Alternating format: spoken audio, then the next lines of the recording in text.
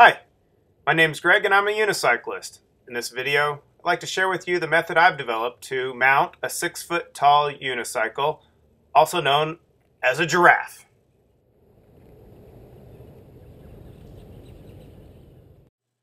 First thing, I assume you could ride a unicycle.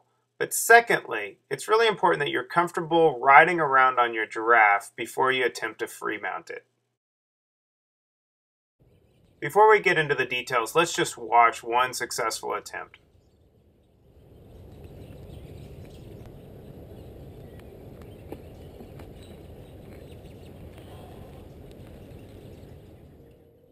Once you get past the height factor, it's actually easier to ride a 6-foot unicycle.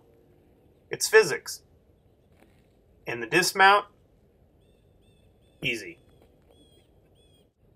For me, the first step is placing my non-dominant foot on the tire, placing the pedals at 5 o'clock and 11 o'clock, and snapping my dominant foot to that 5 o'clock pedal. The rest we'll watch in slow motion.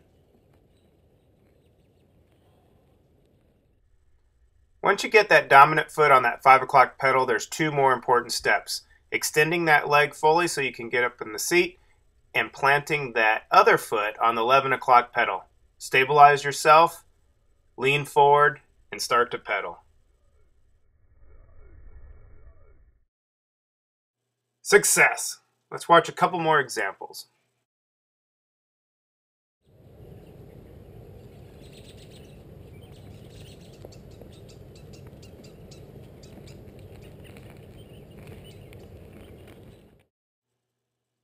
It's important to keep your center of mass over the axle, and you can see how the unicycle leans forward as I continue to climb up until I get to the top of the unicycle, and then we're back straight above that axle.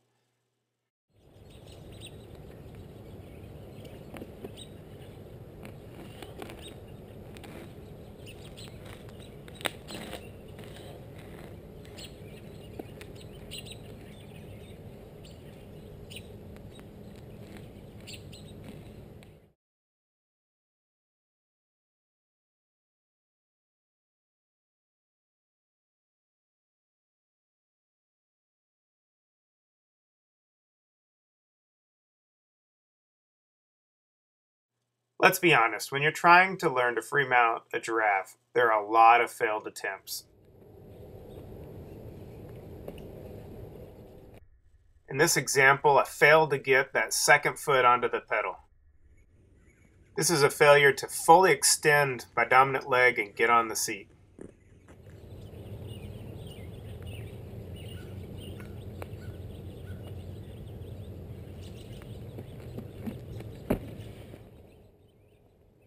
Here we're on, but leaning too far to the left. You'll see it happen again. And then I try to correct for that. And end up falling to the right. And this last one I'm excited and I start leaning forward and just fall right off the front. Learning to free mount a giraffe, it takes a lot of practice. But the result is very gratifying. So I hope you enjoyed this video. If you'd like to learn more about me, visit gregcastro.com.